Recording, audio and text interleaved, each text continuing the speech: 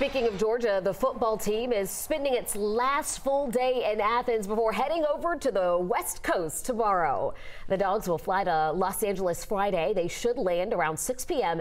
And then all the focus will be on TCU and that national championship title game. 11 Alive has multiple crews covering the Dogs for you out in California. Our live coverage begins Friday morning at 5 o'clock.